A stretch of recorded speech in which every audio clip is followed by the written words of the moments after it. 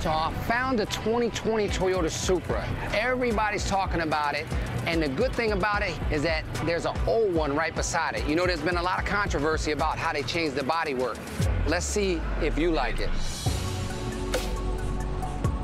Everybody wants to know, can the new Toyota Supra live up to the hype of its predecessor? Yeah, and it's taken Toyota a while. What, 26 years? Yeah.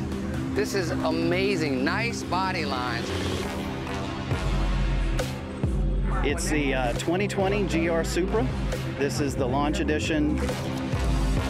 So the old cars, I think they had 300 horsepower. The new ones have, what, 335? 335 is what Toyota says, but tests repeatedly are showing it's coming in higher than that, and with some simple software tweaks, there are guys that have gotten it over 400 so far. So you basically think they underrated it? Yes. Just like the motorcycle industry is doing right now.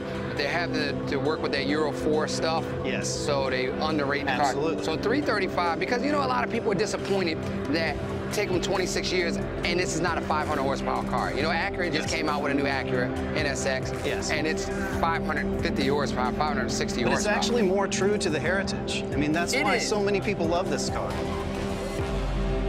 So they made the car smaller. If you look at it, Yes. Yeah, the indeed. older car is longer. It's a little bit longer. The nose comes out further. Your car is much wider, Yes. which I like. Your hood's different. So it's got the split It's got a roof. scoop, yep. That's from like the 2000 GT or something, Toyota GT. It's an awesome distinction. You can see the profile on the road. If you look at the interiors on them, totally different. Totally 2020. Yeah. Totally 93. 93. Yeah. But this is what people come to love, and now they're going to learn to love this. It's an awesome car, especially the back.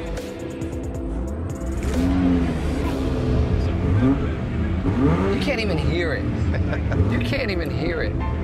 I like it. So it kind of gives you a Corvette feel in the back, like a split window feel in the back. Yep. This is a nice car. So what do these cars cost? The base model is about $50,000. That's not bad because right now you can't buy a 93 for that. That's why so many people are drawn to this. Yeah. There are some more exotic, fantastic cars here. Yeah. But this one is actually something that you can think about. You can afford the Acura NSX is over 100 grand. Yeah. This is a great car, man. Thank you for your time and let me check it out.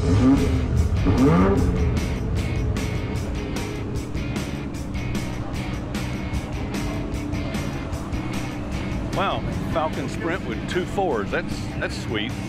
Man, there's a lot of cars out here today.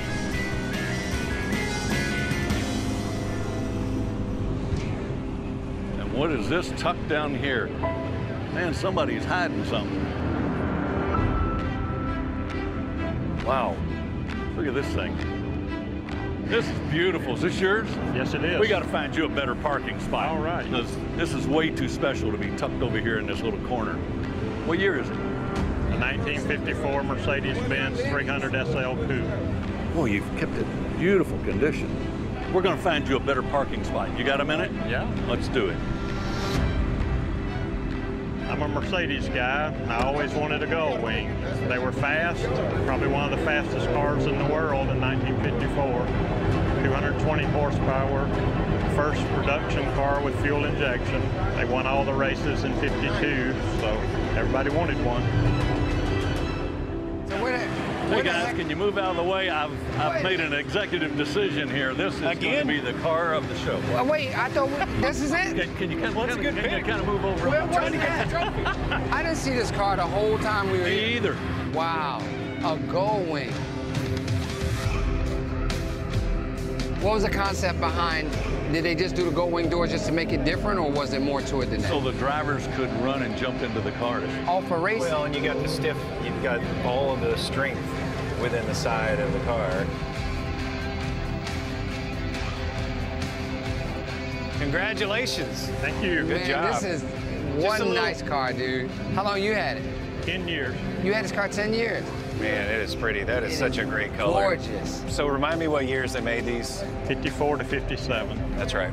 Okay. And what was the rough number? 1,400 total. I got you. So these are really rare. Oh yeah, these are amazing cars. Well, congratulations.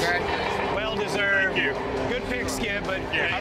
I think we should be involved sometime with the Every pick. now and then, Skip. Let us in. Call us. You got my number.